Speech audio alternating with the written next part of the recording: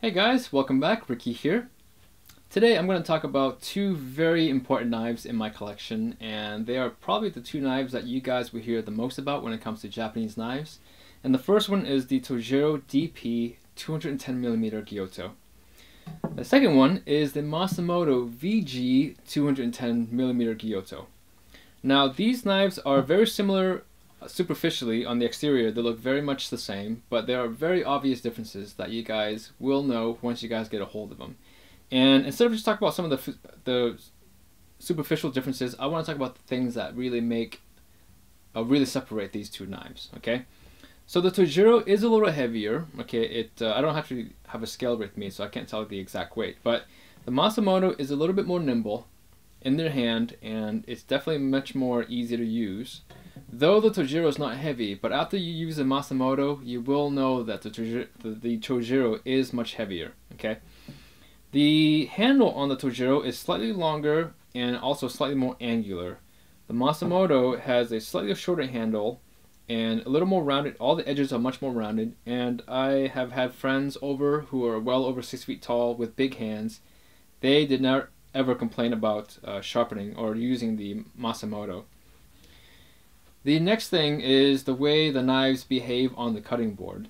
The Masamoto has a really gentle curve in the spine and also a much more pronounced belly, so it gives you a much easier rocking motion if you are the chopper and rocker.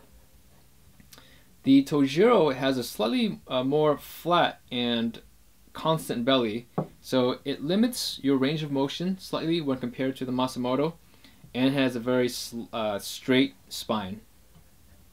Okay. The next thing is fit and finish. Now this is really where the Masamoto shines, and something that you guys need to take note of.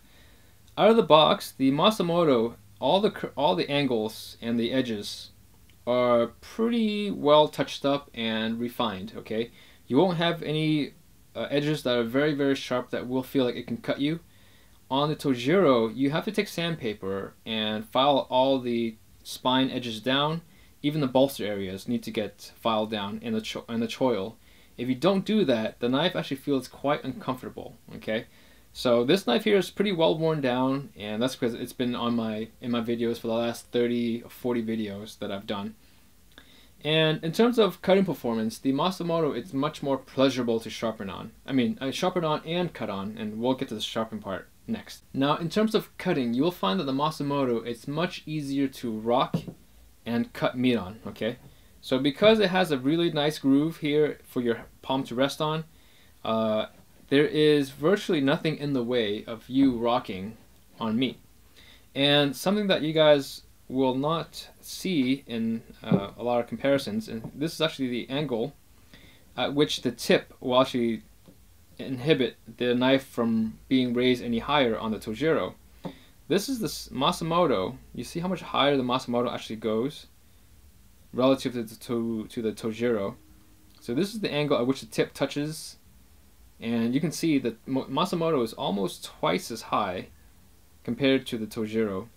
So a lot of times you'll read about people actually chipping the tip of their Japanese knives. It's because oftentimes they're using it like they would on a European knife, and they actually will come up and chop and come up too high, and the tip will actually dig into the cutting board or into something that will actually cause it to chip and break. So that's something that I don't like so much on the Tojiro.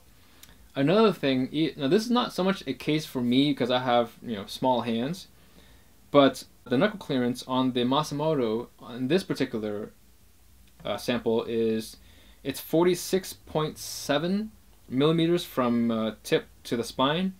On the Tojiro, this is 43.1.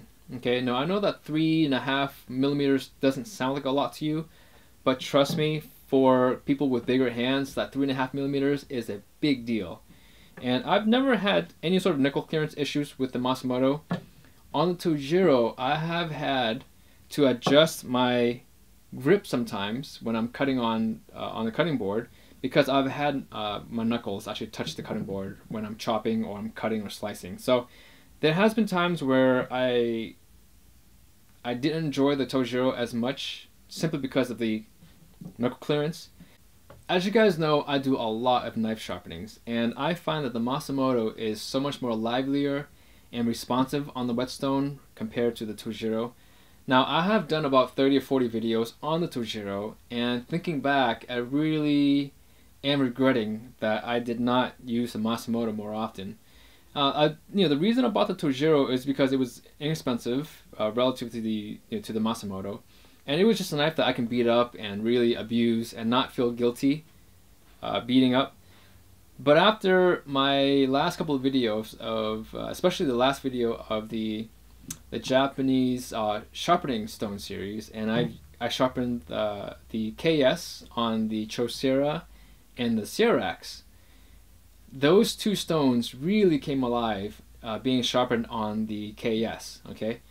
And the next day, the day after, I went back to the Tojiro on the same stones, and the knives, or the stones, just did not feel the same. They felt slightly deadened and boring.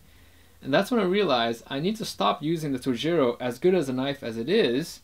I should really start using my Masamotos, because these are the kitchen knives that I'll be using inside of my home pretty much from now till whenever, till the day I die. I don't want to say that, it sounds kind of gruesome, but I'll be using these knives for a long time, and so I really should know what they feel like on the whetstone instead of using the Tojiro. So from now on, you guys really won't be seeing me using these Tojiros anymore, and as a matter of fact, I will be selling them. So if you're interested, if you're watching this video and you are looking at the Tojiro and you can't spend the money on the Masamoto, which I recommend you know, between the two knives, obviously with money not being the issue, the Masamoto wins hands down in every category.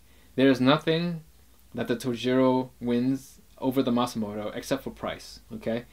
But if you guys can't afford it and you guys want to spend under $100 for a Japanese knife, the Tojiro pretty much is one of the best knives you can buy in under that $100 price point. Now, you do have to do some work on it. You gotta polish it a little bit with some sandpaper, you know, touch it up in certain areas. But after that, the knife is actually quite a good knife. But yeah, there you go. Hopefully that makes some sense to you. And I know I've had a lot of people ask me the difference between these two knives. I haven't had time to put this video together, so just because of all the other videos that I'm doing. So here it is. Those are the two knives that that you guys may consider in your first or second purchase of a Japanese knife. And thank you for watching. I'm out of breath right now.